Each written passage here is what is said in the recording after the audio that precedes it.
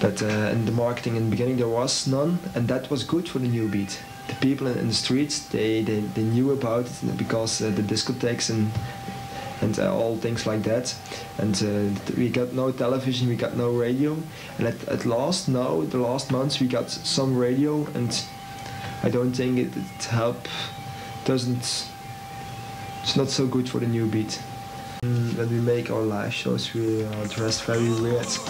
The clothes the clothes are from Walter van Beirendonck, and for 30% we make our clothes with our own. Because every new live concert we want to dress something else.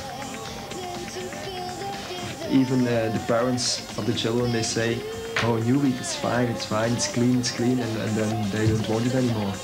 Because like Confetti, they say no sex. We have got other ideas about that in new beat.